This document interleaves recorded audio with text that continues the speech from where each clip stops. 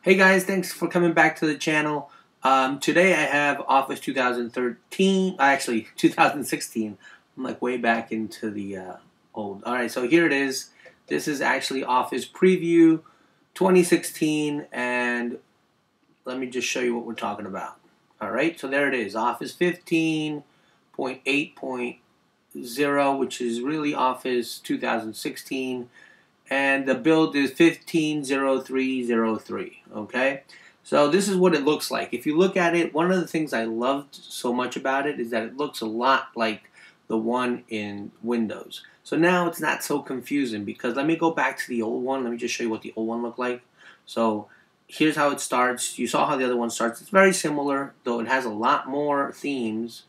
We're going to go into the themes later on, but here it is. It's all grayed out.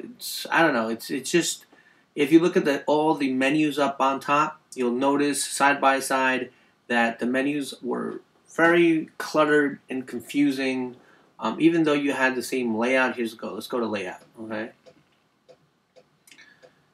I don't know what it was. Maybe I'm used to the one from Windows, but it just seemed very different, very disorganized, very cluttered. So I never really used it, to be honest with you, on the Mac.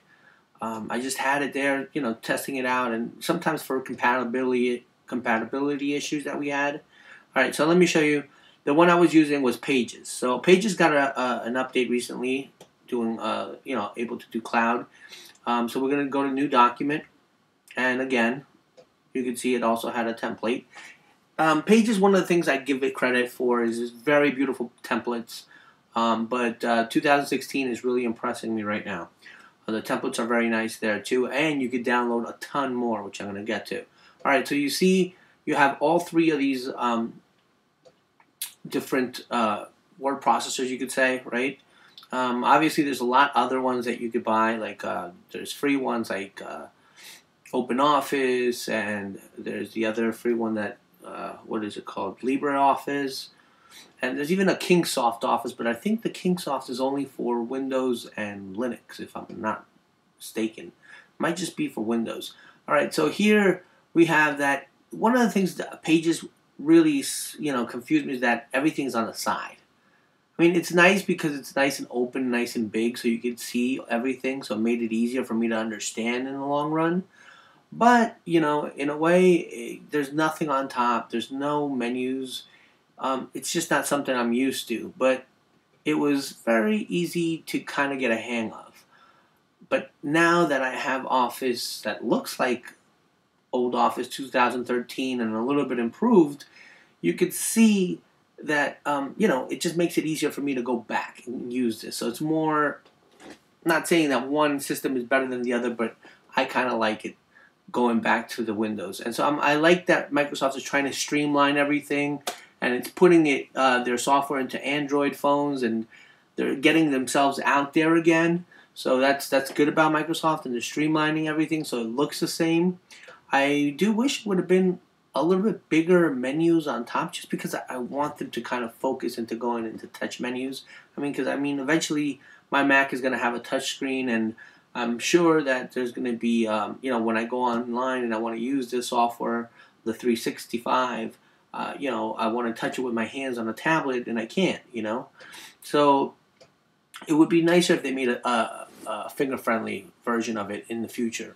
But as of now, it just makes it very simple, very streamlined, very nice. And obviously it supports all the cloud things that are coming out from Microsoft from the OneDrive. Same as you got with the Apple with the Pages, which is the new update where everything can be stored in the cloud, saved, and you can work from it from anywhere, which is one of the advantages that you have. All right, so looking at all three of these systems, let me just go. I don't know if you want to see Excel, but if you look at it, I'm just going to open it for Pete's sake so you guys can check it out.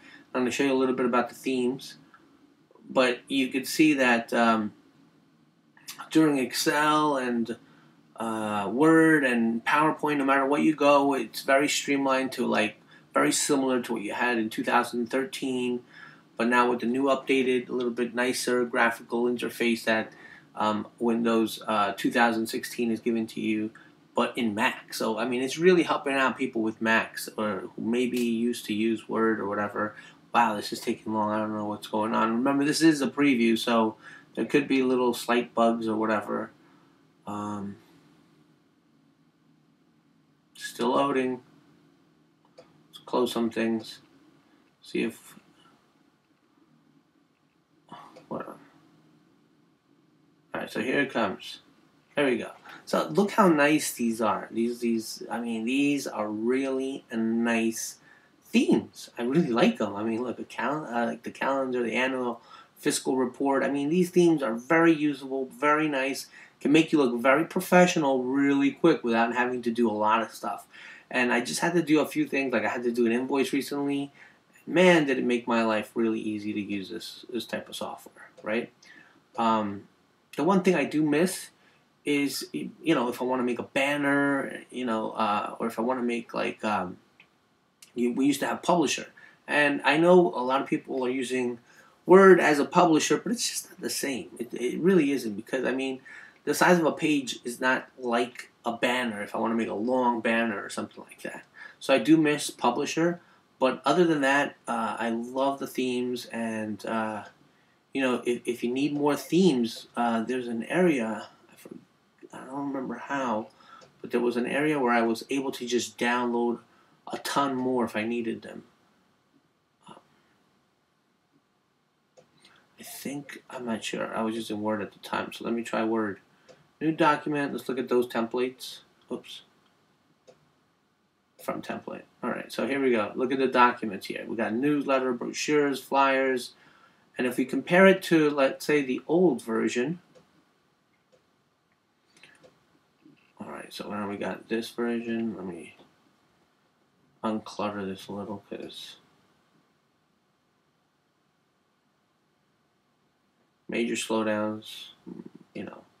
Beta software usually tends to have that one thing that memory isn't really optimized. But that's okay, right? So we have this one. And where's the template for this one? Come on. Alright, so we're going to put that down here. We're going to look for template on this one. Alright, so here we go. Look at the difference. I mean, not only does it look a lot better, cleaner, more like Windows 8 kind of. I totally like it. This looks very disorganized, even though there's very good stuff in here. You know, look how small like the icons are versus here. They're a lot larger. You could see them a little clearer. But yeah, I mean, I definitely would say if you want to try the preview, it's really easy. You could just go. We could just Google it. I'm going to use Vivaldi, which is a brand new browser also. We'll do a browser war pretty soon. So where you can just go to Google and say Office Preview. And we will get the Office Mac Preview. And there it is. Okay, so it's due the second half of 2015, it says. But you can see it's really easy for you to download it. You just go here. You're going to fill out a few things. Obviously, if you've never filled out to get a beta, you're going to fill out a lot of forms. But once it's done and you're registered as a beta guy, the minute you put in your email, you won't have to do this ever again if you ever download let's say, a preview. But there you go. This is my quick review of Office programs. I hope this helped you out a little. I just wanted to show you the differences because I'm not really you could say I'm a typer, but I can tell you that I just wanted to show you what each one looked like. So in case you were debating which one to download, which one to use, or even if you wanted to try it, here's all the options, especially with the preview that you get it for free. I mean, I would totally take that. You know, not only are you helping to make it better, you get to try out all the latest features, and people will be like, "Wow, well, what are you using when you're typing up there?" Right? So, please like and subscribe. See you guys soon. Bye.